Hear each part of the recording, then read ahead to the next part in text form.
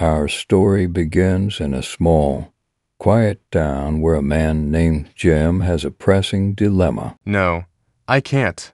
I can't go back to the library. It's a book, Jim. You borrowed it 3 months ago. Just return it.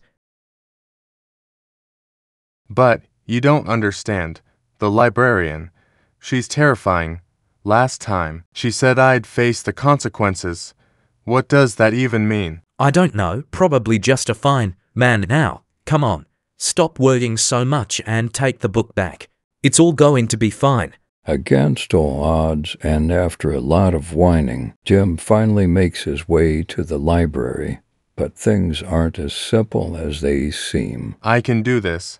I'll just slip it onto the bookshelf real quick, then be on my way. Hello, Jim. Ah, holy chicken balls. Oh, hi there. I was just admiring the lovely books on the shelf over there. 3 months overdue. Jim, you know what that means.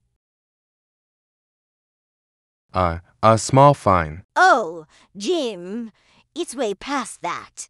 It's time for you to face the library consequences. I knew it.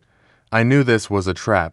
Jim is led to the library's basement, where he is about to face the library consequences. Mwahahahaha. For books overdue by 2 months, the consequence is reading the complete history of staplers. Out loud. I'll never survive that. Also, what is my consequence? You must shelve books for 2 hours. Shelving for 2 hours.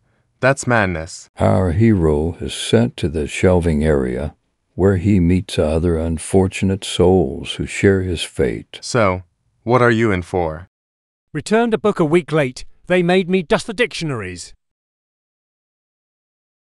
In alphabetical order. This place is worse than I ever imagined. After 2 long hours, Jim escapes the library, scarred but wiser.